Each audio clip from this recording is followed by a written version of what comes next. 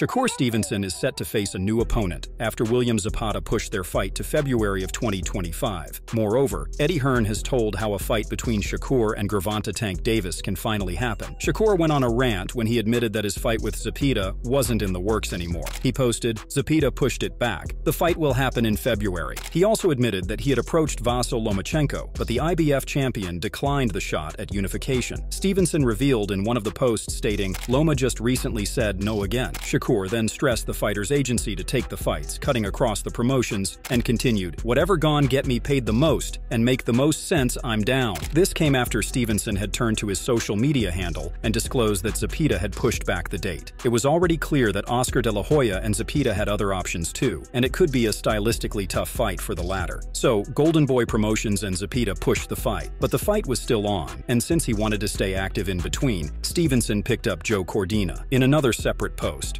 Shakur pointed out the past weight cut issues of Cordina, but praised him as a fighter, and again highlighted Zepada's reluctance to take up the fight. Stevenson added, "Zepada don't want to fight just yet, so whoever it is gone, be they gone get this work." This development might come as a blow to Stevenson's fans, who wanted him to exchange punches with an aggressive fighter. The 2016 Olympics medalist first chased a fight with Gervonta Davis, and then made peace with Zepada as an alternative. But with the Mexican fighter out of frame, he is again back to square one, but all is not lost. Eddie Hearn recently laid down the path for Stevenson to bag the Tank fight, and it goes through Zepada. Eddie said it would adjust him to an aggressive and volume punching style, and help set up the fight with Davis. Shakur is in a good spot at the moment. There's a lot of people talking about him. He's gonna have a few offers. Hopefully he comes with Matchroom Boxing. But it's got to work for us and him. But when you look at Tank's options, the only thing he can really do is move to 140 pounds. If I'm Shakur, I chase the William Zepada fight. I keep building my brand into the Tank fight next year. Eddie Hearn also revealed that he had talked with Joe Cordina about him moving up to 135 to challenge Shakur Stevenson for his WBC lightweight title. However, Hearn says that nothing is done and the fight is in the discussion stage for now.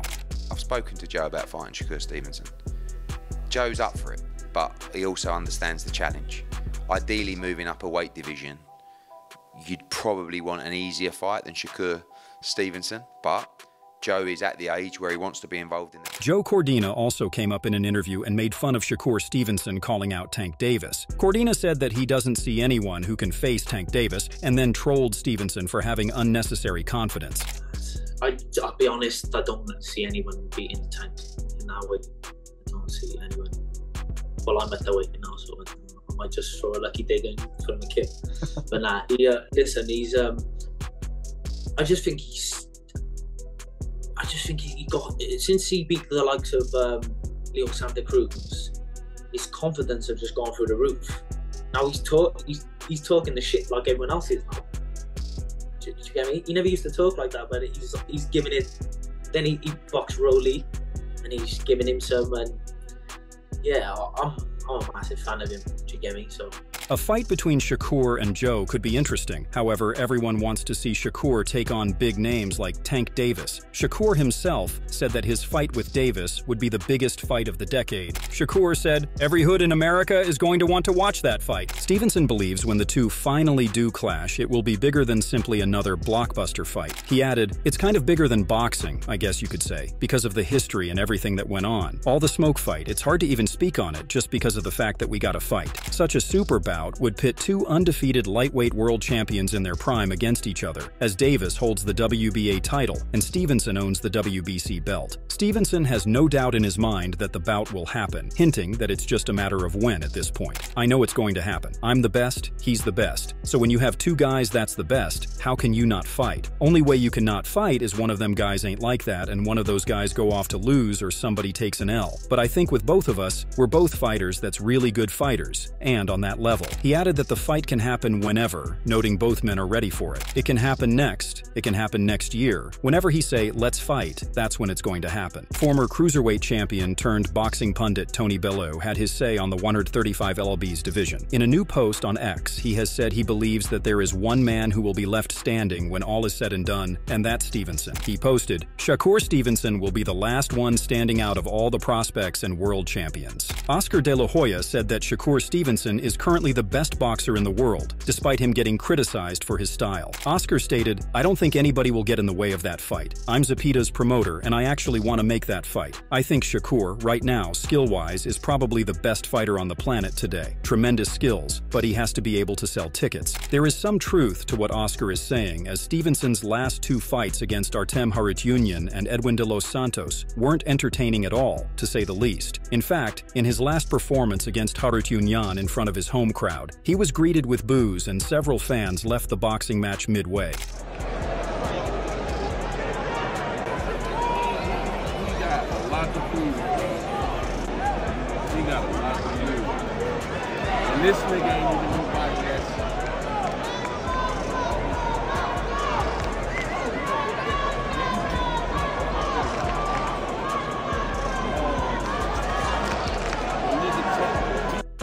Therefore, many fans are demanding a change in his offensive approach to balance out his impregnable defense. Oscar further added, "His boxing style is not that friendly to sell tickets, but I think that William Zepeda versus Shakur Stevenson is a huge fight. It will happen. I think the only one in the way of making that fight is me, and I'll tell you one thing, I will make that fight." On the other hand, Stevenson's compatriot in the lightweight division, Gervonta Davis, is a knockout artist. Aptly named Tank, with 28 knockout wins in 30 fights, he unleashes punches packed with devastating power once he has figured his opponents out. Some would say the two opposing styles would make for a great matchup. However, for rising featherweight sensation Bruce Carrington Jr., Shakur needs to up his game before he gets into the ring against G. Davis. When Carrington sat down with Jorge Jasmuth of Mill City Boxing, Jasmuth asked Carrington if the contest between the two fighters had the potential to become a huge PPV attraction. The 27-year-old Brownsville, Brooklyn native replied with a resounding no. Bruce Carrington, who has been a sparring partner of Tank for a few years now, largely held Stevenson to be the reason why the fans of the sweet science wouldn't tune in for his fight. According to him, Stevenson has to come out of his defensive shell and let his hands go in his upcoming performances to warrant a fight with Gervonta Davis. He said, "Right now, no. I feel because these guys are young, they have time to build it up, and because how the audience has been taking Shakur's last performance, the interest of it is low. For it to be big again, Shakur has to have exciting performances, at least back-to-back performances." But Stevenson still has the respect of a good amount of boxing purists, and that includes colleague Joe Cordina. While speaking to Boxing Scene, the Welsh wizard praised Stevenson and dispelled his detractors. He stated, "It's mad, because I see loads of people giving him stick. But if you love the art of boxing, you can't knock it. How can you knock that? He hits and don't get hit. He's smart. He's one of the best defensive fighters there is right now. So I don't understand what they're saying. I genuinely don't get it. It's people that just don't see the art of boxing. All they want to see is knockouts." Jorge Linares also feels that Gervonta Davis stops Shakur Stevenson. He stated, "If Gervonta is fighting with Shakur Stevenson, it's more of an easy fight. I like Shakur, but he has so many crazy things right now. For me, it's more exciting to see Lomachenko with Gervonta. If that fight happens with Shakur, it's easy. With Shakur, Davis can do whatever he wants to do. Maybe decision, maybe KO. If that fight with Shakur can happen, I think Gervonta can kill this guy." Robert Garcia, who currently trains pound-for-pound star Jesse "Bam" Rodriguez, among others, believes Davis is unbeatable at lightweight. Garcia said, "He's unbelievable, man. I think Tank at this point is unbeatable at the lightweight division against any of the world champions. I think he's the top guy right now in that division. He had a great performance. He has the timing, power, accuracy. Everything is great, man. He's a perfect fighter right now." Paulie Malignaggi has given his backing to Stevenson and thinks the Newark man would get the job done. He stated, "He is the best pure boxer in the sport. Nobody can touch him. Nobody can beat him, including elite levels guys," said Malignaggi when speaking to Pro Box TV on Stevenson. Shakur Stevenson would beat Gervonta Davis and make it look pretty easy. Davis's power is always a wild card, but Shakur Stevenson is way too good. Coach Larry Wade says that Gervonta Davis versus Shakur Stevenson is too big of a fight to not happen. He picks Tank to win the fight if it happens in the future. You know, I hate to say it won't happen. I feel like that's too big of a fight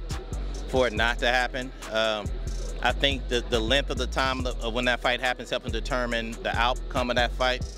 If I had to pick someone today, but of course I would pick Gervonta Davis, and the main reason because he has everything there is, including experience. Shakur Stevenson is extremely talented as well and very gifted. It's not going to be an easy fight for either guy, but if I had to pick one guy today, it'll be Gervonta Davis. In an interview with the It Is What It Is podcast, Floyd Mayweather, who guided a large portion of Tank's career before a bitter split, singled out the two stars as the best in the division for very different reasons. He stated, "You got guys fighting between 130, 135, and 160. They stacked around that area. As of right now, the two guys. The biggest puncher at 135 would probably be Gervonta Tank Davis, but the most skullful fighter at 135 would be, hands down, Shakur Stevenson. Davis has beaten all but two opponents inside the distance with some of the most well-timed and devastating power punches in the sport. Stevenson has just a 45% knockout-to-win ratio, but has, by the numbers, the best defense in the sport. Asked if skills were enough to be the best without the power to keep opponents honest, Mayweather said yes. It's really all about skills. Pernell Whitaker wasn't a huge puncher, but he was very exciting, very tough, and he fought everybody. Shakur's trying to do the same thing. He want to fight the best they got out there. He's asking, can he fight the best? I believe his contract is coming to an end, so hopefully we can come together and I can get him to the next level with the fights he needs that he wants." But Jarrett Hurd believes that one could take Tank's power in the 135 division. Whether it's Lomachenko or Stevenson, Hurd says that no one is safe from Tank's outrageous power.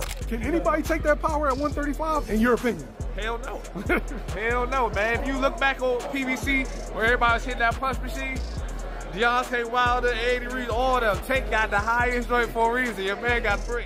Jaron Boots Ennis was asked about how a fight between the two might go and, like many, found it a hard one to call. He stated, "That's a great fight, you know. I think that's 50-50. Two great guys, two sharp guys. That's a great fight. I really think it's 50-50. They both great fighters. We're not gonna know till they get in the ring. That's a great match. Shakur is sharp. He knows how to box. He's technical. Tank. He's sharp. He can box. He's got power. He can do everything. I think that's gonna be a sharp type of fight." Teddy Atlas believes that Tank Davis is the only guy that can decipher Shakur Stevenson's defensive style. Because Shakur Stevenson is that difficult. Because of his style, because of his abilities, because of his eyes, because of his, his legs, that his hand speed, the way that he controls range. Tank Davis is the only guy that I can see that could possibly decipher that style and beat Shakur Stevenson. Shakur's style of fighting makes him harder to hit, but Tim Bradley believes that the only guy that could give a challenge to Shakur is none other than Tank Davis. He stated, "The only guy that I think can give Shakur a run for his money is Tank. The only guy, man, because his IQ is right there with him and he got that power, that one-punch power to end the fight. If he catch fucking Shakur, bro, Shakur ain't never been hit, but if he catches him, bro, it could be it." But Bradley also thinks that if Davis tries to rush in on Shakur, he'll be torn apart by him. He added, "But Shakur's gonna make sure that don't happen, and that's the concentration that he has. He's going to have the concentration all night, and he's going to take limited chances. It's going to be a boring-ass fight, but Shakur should be able to pick it off. And if Tank starts to rush in and starts to get ahead of himself, Shakur going to pick him apart." In an interview with Cigar Talk, the recently crowned heavyweight champion Claressa Shields said Stevenson was top dog. She stated, "Shakur is the best. To me, he's better than Tank, better than Devin, better than Ryan Garcia. He's better than Teofimo. Shakur is my number one when it comes to those weight classes. He is me." The 4-weight world champion then predicted that Stevenson beats Tank and said he has faced tougher opposition on his route to lightweight. "I'm not going to ever dismiss a fighter. I think Tank got some great skills and hard-ass punches. He's so explosive, but so is Shakur. Shakur has, for me, faced harder challenges than Tank. When you look at the guys Shakur fought, their records and style, Tank cannot say he's the best if he knocked out Ryan and Raleigh. Who the fuck is a Raleigh and who the fuck is a Ryan? Those guys would never get in the ring with Shakur." He further added, "People say it only takes one. You're right, but when you're only getting hit 5 or 6%, I'm just rocking with Shakur for that fight, and he's gonna be smart. Shakur's strong too. He's fast too. When he's got something to prove, he fights to a higher level." Evans Tobler believes that Davis is the king at 135 pounds, and a fight between him and Shakur would be very interesting. He says that Davis is the current face of boxing, and he and his team is doing a great job of keeping him on the top of the division. There's only one, and that's Gervonta Davis. Everybody else, they're coming up the ladder. So I'd like to see him and Shakur fight, and then we could, we can really say who's the best. But at this moment, he's the best at 135, and I think he's the face of boxing as well. He's exciting, he's explosive, and I think this Gervonta Davis is hard to beat. When asked about how a fight between Tank and Shakur would play out, Tobler said, "Well, it would be one hell of a fight, but we don't know. We do know one thing about Gervonta, that his IQ is out the ceiling. They don't give him much credit for that, and he can punch too. And then you got Shakur Stevenson, who's one hell of a boxer. We haven't seen him get punched because you can't hit him, so it's one hell of a fight." Shakel Daly says that Gervonta Davis only needs one punch to get rid of Shakur Stevenson. He believes that Tank will be able to hurt Shakur in the later part of the fight. So I feel as though he gets Shakur in the later rounds. If he gets Shakur in the later rounds, I'm about to say Tank really has like that one type of power. Like all he really needs is one punch. Shakur, he gets hit, but he don't get hit a lot. So it'd be like a back and forth type fight. So what are your thoughts about this? Who do you want to see Shakur face next? Do let us know in the comment section below. If you enjoyed this video, make sure to subscribe and check out some of our other videos on the screen right now.